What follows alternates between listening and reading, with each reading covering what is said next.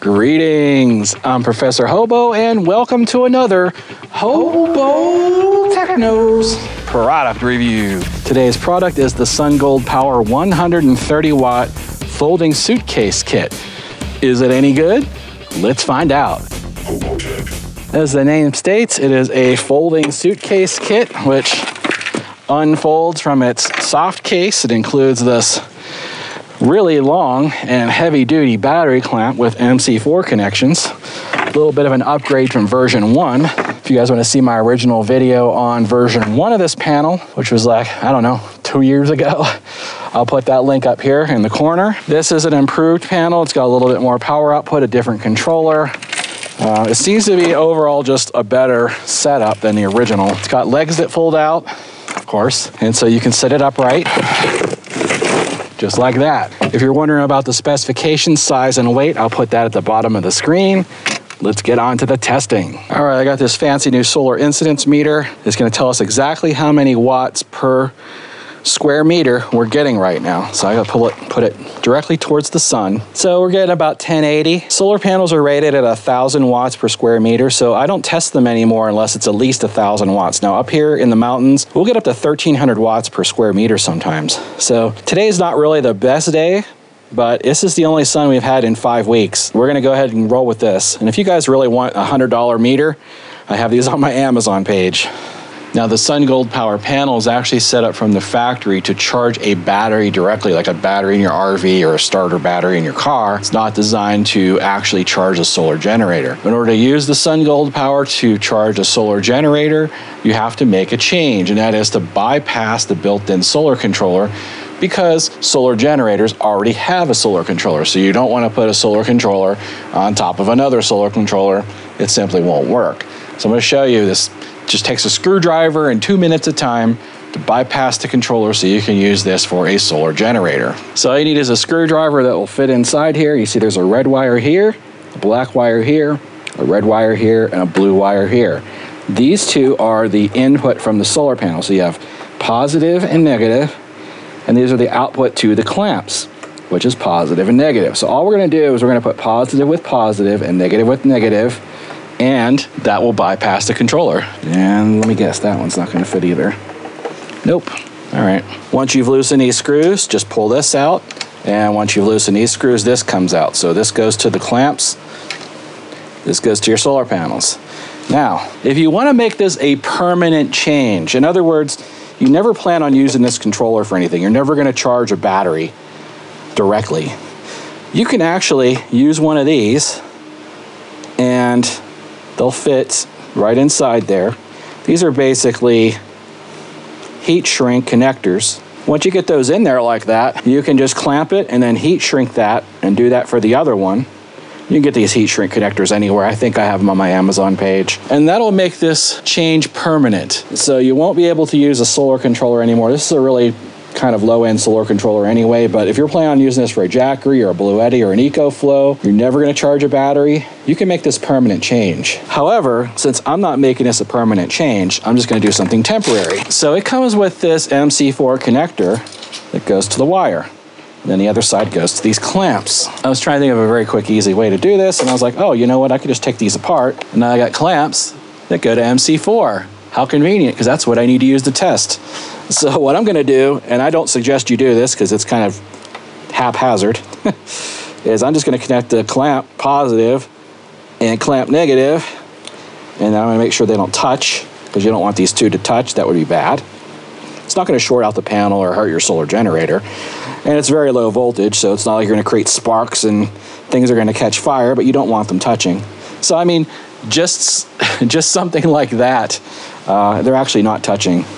Just something like that's good enough for my test, because the amount of power going through here is so low that connection's not gonna make any difference. It's not gonna make or break how many watts I test this for. So let's go ahead and use this, and I'm gonna go ahead and use this MC4 side to connect to my tester. Now the panel's only been in the sun for a few minutes. Let's see how hot it is. That's about ambient temperature, so see the ground's a lot hotter, 150 degrees.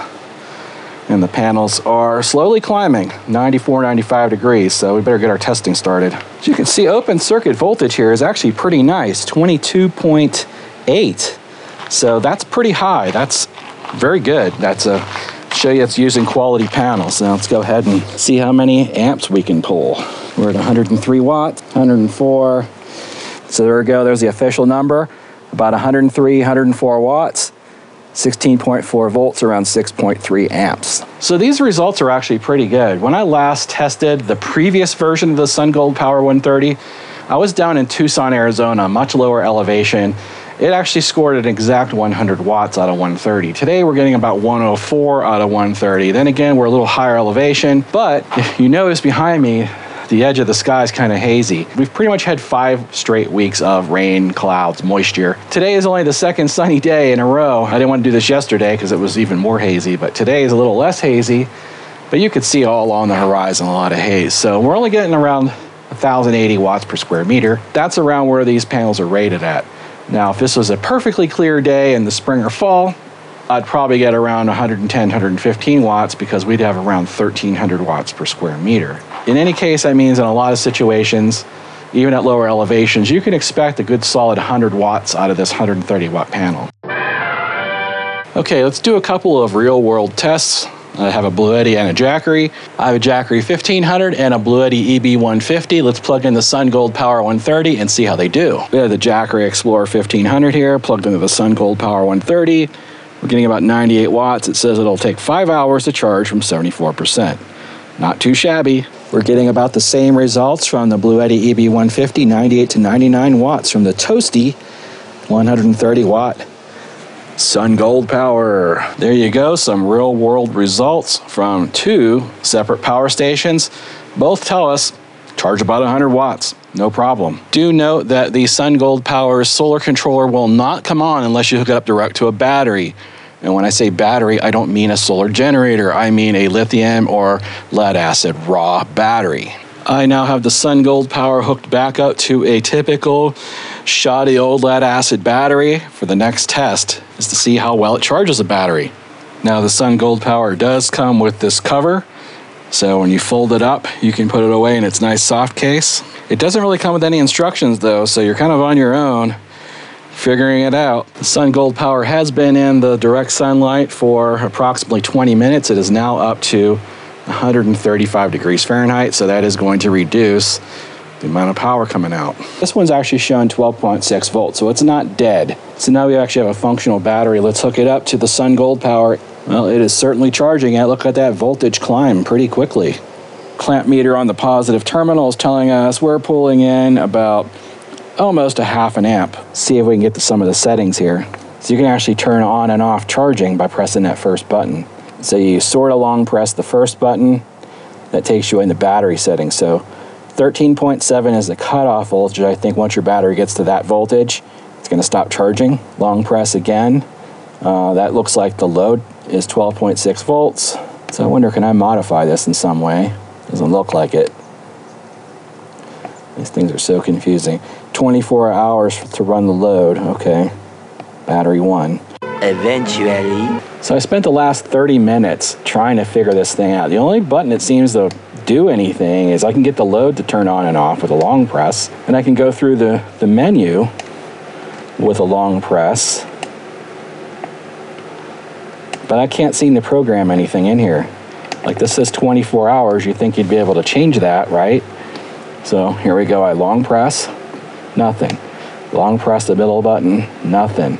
Single click, double click, triple click. If I single press that, double press that, nothing. I've tried holding both buttons down at the same time. I tried these buttons at the same time. This thing's just impossible to figure out. Maybe there's some online instructions, but I'm going to suggest if you need to program something, just bypass this controller. I have Renogy Wanderer for like 15 bucks on my Amazon page. Just bypass this thing and get something better. It's just kind of a piece of crap. It does the job, but you kind of think they'd put something better in here that wasn't so impossible. I mean, nothing is happening when I press these buttons. I should be able to program this voltage. I should be able to tell it, okay, I want you to charge at 14.4. But no matter how long I hold the buttons, no matter how much I press, nothing seems to change. So that's going to be my review of the controller. So what do I think about the SunGoldPower folding suitcase kit? Well, the last one survived a fall about 12 feet off an RV on the gravel, a bunch of big rocks. It did damage a little bit of the metal, but the solar panel stayed intact, the solar controller kept working, and we ended up using it for the entire camping trip, which was great. Now, is this new version that much more improved? I don't think so. The solar panels are excellent. They are high quality panels. The cabling has certainly been upgraded. This is a much better cabling system than what they included before.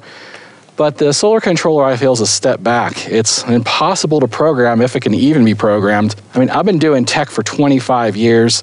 If I can't figure out a solar controller in 30 minutes, it probably isn't any good.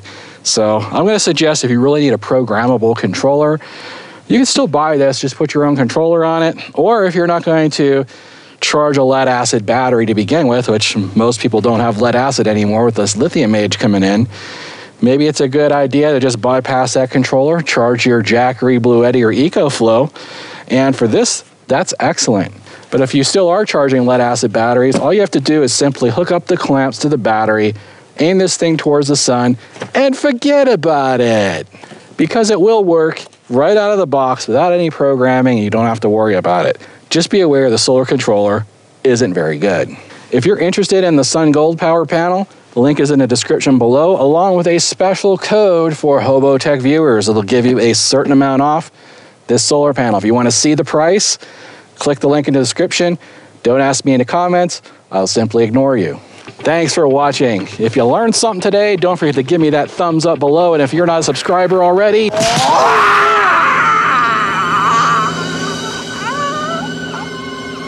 you know what to do. That's it for now. Till next time.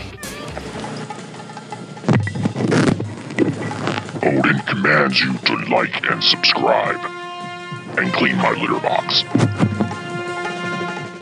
And who said pretty things don't grow in the desert? I did not plant these. These are some kind of weed. I have no idea what they are.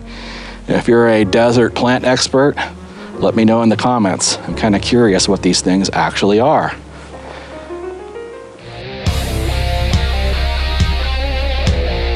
RV Golf Guy, Medic Audio Repair, Andrew Von Roger Cardano, Brian Lubers Johnson, Jason Soroka.